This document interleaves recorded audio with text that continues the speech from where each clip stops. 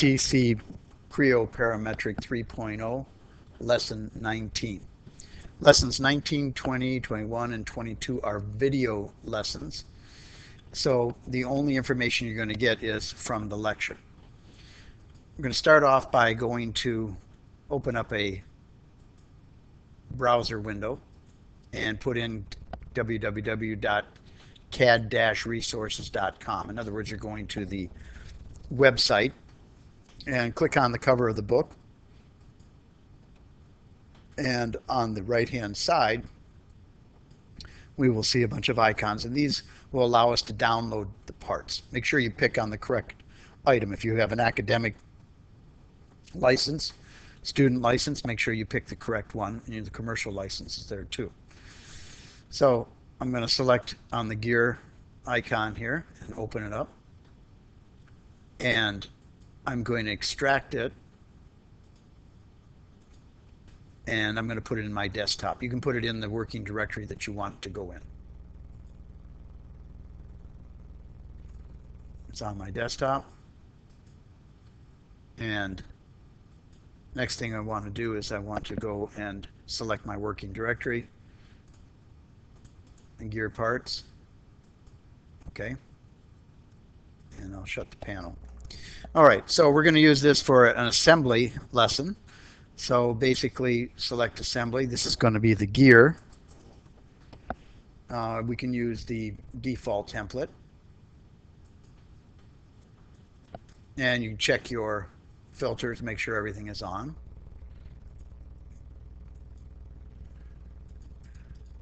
So we're going to show all of our datums and all of our features at first, at least. Click OK. This particular simple assembly, you can see it here, is nothing more than a small, it's actually representing a gear, but the gear teeth are not showing. So this is really all we have to go on when we're doing our assembly, nothing else. And if we look at it closely, we'll see that the bracket, the purple item here in the middle, that's the one that we should bring in first, because everything is built off of that. So that'll be the parent component. So model tab, assemble. We're going to do the bracket. Let's turn on our preview so that we see what we're getting.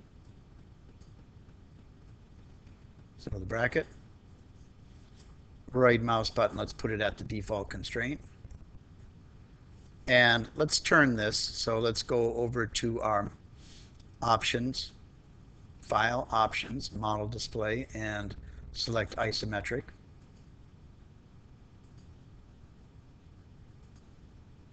So there's our first component, and we do have all the filters on, so we'll be able to see the features of that also. So the next one is the bushing. So assemble, bushing, open, and we can put it in another window, but I'm just going to zoom up a little bit here. And what I'm going to select is the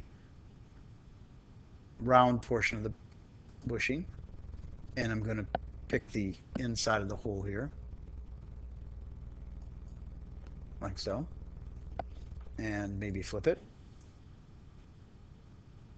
And next I'm going to select the face here and the face of the bracket. That looks good. Now it went in there correctly, but I really want a third constraint. So I'm going to select this top flat portion. Put my cursor here, right mouse button. If yours came in on an angle, you can still just zoom up and select this. I want to pick the inside here.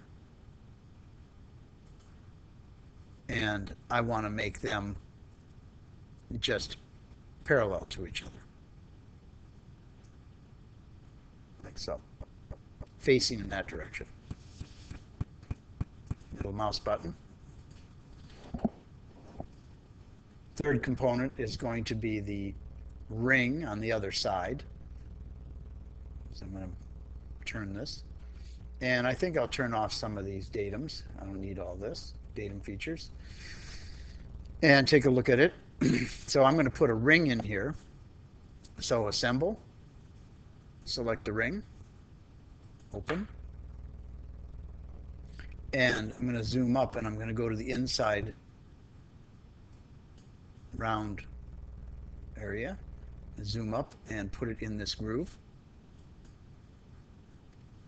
And then I'm going to select either side. Doesn't make any difference. I'm going to select this side right here and zoom up and select this side. And I'm going to flip it so that it's on the out there. And at this point, I think I'll add another one too. So right mouse button, new constraint, and I'm going to pick for orientation this surface and this flat. And that one I'm going to put as a angle offset option. And you see you can actually move this to any place that you want. Let's put it off at a little bit of an angle. So there's our first, excuse me, 3 components. Control D. And the next one is going to be the shaft. So assemble. Shaft, open. And you'll see that the end with the shortest end with the hole that's closer to the end is going to be on this side. So basically, I'm going to select here and here, and then slide this. You can always flip it if you get it going in the wrong direction. And the next thing I want to do is have another constraint, and I'm going to use the end here, and I'm going to make this a distance, and the distance is about, I'll just do, let's see what we've got here, about 2.5 inches, maybe less.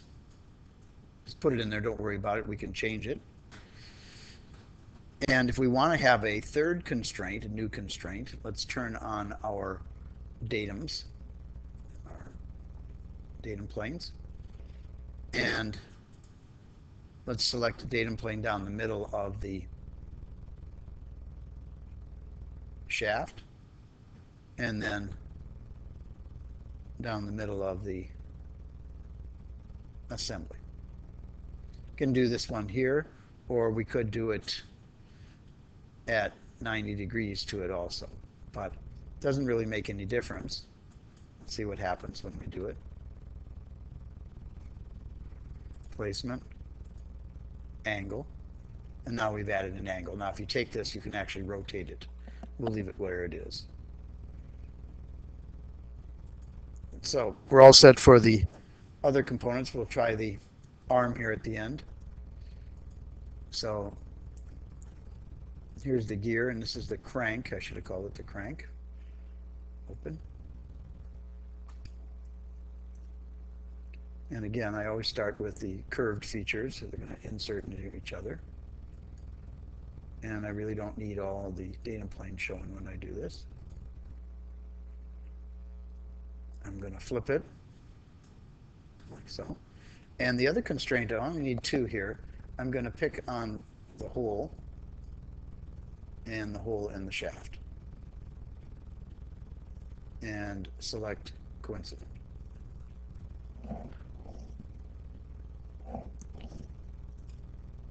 Now,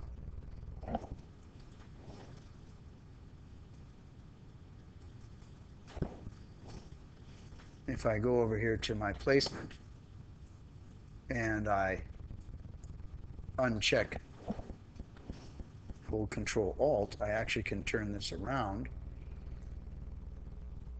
to where it's close to the other side, like so.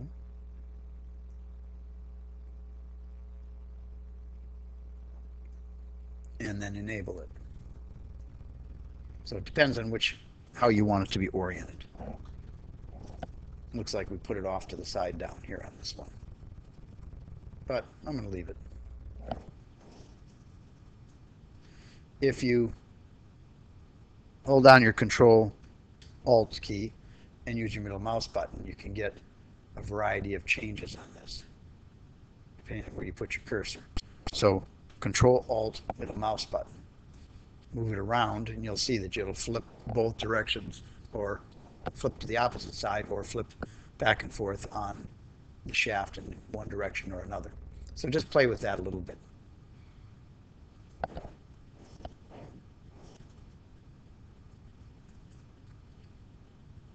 All right, so let's leave that one like it is. Remember, we can always rotate this shaft because we put that dimension in there. And you'll see I double-clicked on the shaft, and you'll see that the angle of 0 is here, and the angle or the distance is here, because those are assembly dimensions. Okay, the next component is going to be the gear, and it doesn't have any teeth. Makes it easier to regenerate. That's why we did it. And the shaft. And again, if you want to move this to the other side here, you can. And we're going to add these two, and they're going to be coincident also.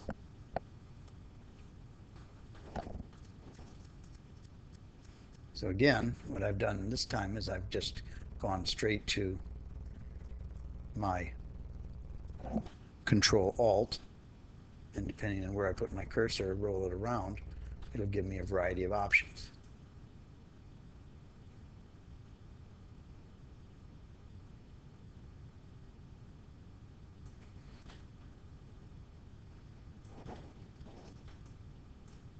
The other way, again, is to go to the placement option and disable that, and then rotate it around manually. So Control Alt, rotate it around until it gets near the hole on the other side. Hard to find.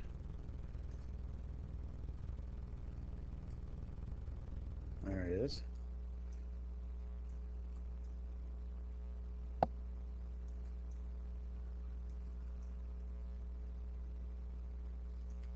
Eyeballing it.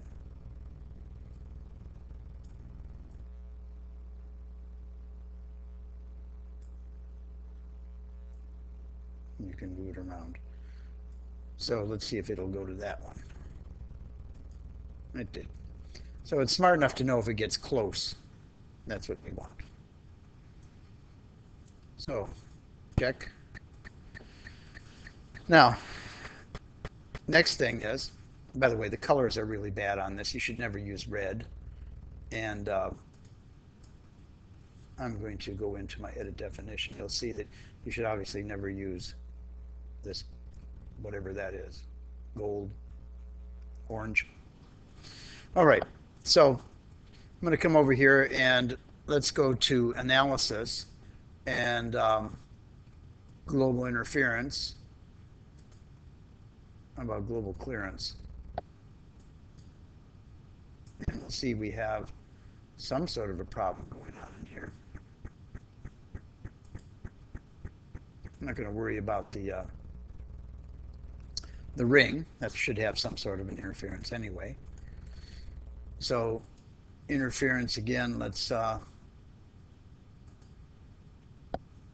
you can see the interference, the only place it's interfering is this one. And again, don't worry about that because it's a ring that's put on there. So something seems a little odd here though. We have a lot of space in here. I wouldn't want to be near this piece of machinery. So there's a gap. Something's wrong. Something's wrong with the size. So let's investigate that. Let's go to our analysis measure, pick diameter, and select the shaft. And it comes back and it says it's 0.669291. Well, never heard of anything being manufactured with those numbers. So something's wrong. I'm going to open up that part and take a look and see what's going on with it. So here's my part. Tools, model information, parts in millimeters. So that's what's wrong. All the parts are in millimeters, but the assembly wasn't. So we have to go fix that. We're going to go over to our prepare model properties, units it was inches because that was default. And we're going to select the millimeter, set. And this is one of the few cases I tell people it's okay to convert because it's just an assembly offset dimension. Normally you always pick the interpret. Click OK, close, close. And let's double click here. And now we see we have 57. So let's change that to 75 and regenerate. So that's fine. Let's go and select our shaft. Excuse me. Let's do this first. Let's go back to our analysis and measure and diameter and pick, and we see it's 17. The hole is 19, and the hole over here is 19. Actually, this one's even different, 19.12, and the one over here is 19. So they all should be 19. So you're going to have to go and change these. But first thing we need to do is not really change the 19. Let's change the shaft. So let's activate the shaft. And I just want to double click on it again and see where the dimensions are. And we see that it's 17. And let's change it to 19 millimeters. Regenerate. And reactivate the gear. And let's go to our analysis, global interference. And we'll see the only place we have an interference now is with the retaining ring. So this is a good lesson to practice your assembly skills. You don't have to do any modeling here. If you want to stick a pin in here, that's fine. Put pins. Whatever you want to do to embellish the model, that's fine. This completes lesson 19.